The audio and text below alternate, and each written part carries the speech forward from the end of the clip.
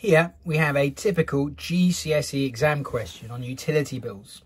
Now the meter readings, where do they come from? Let's explore that first.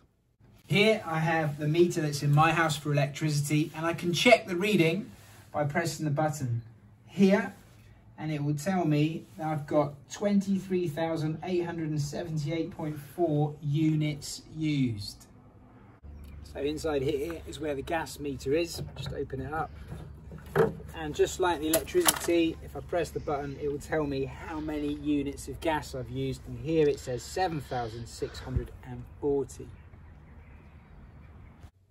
Now I'm going to show you 3 steps to success to answer these GCSE questions. Step 1. The first thing you want to do is find out how many units, in this case of electricity, have been used. So here I want to find the difference between 35283 and 33436. I can use a calculator to do this. So according to this, Mr. and Mrs. Davis have used 1,847 units. Now I'm ready for step 2. For step 2, I'm going to find the cost of these units in pounds.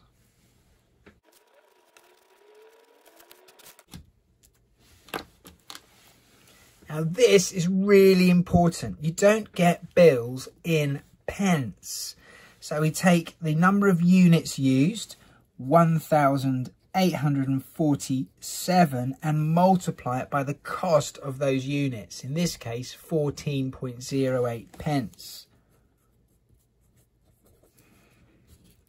When I put that in the calculator, 1847 multiplied by 14.08, I get quite a large number.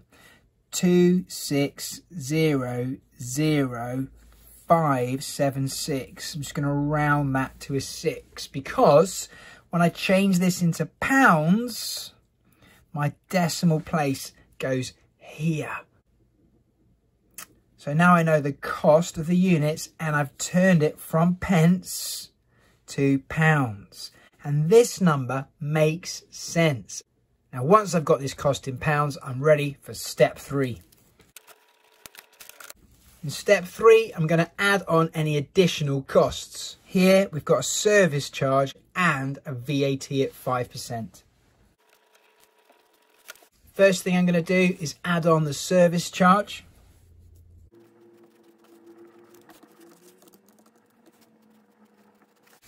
And now I'm going to find 5% of £282.40 and add it on. So whatever method you've got for using a calculator to find 5%, this is the time to use it.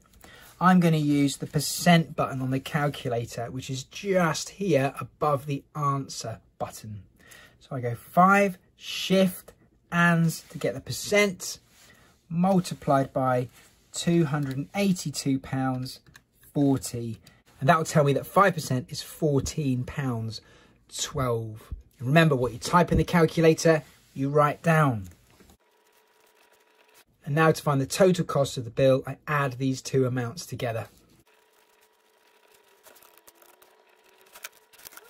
So here I have a total bill of £296.52.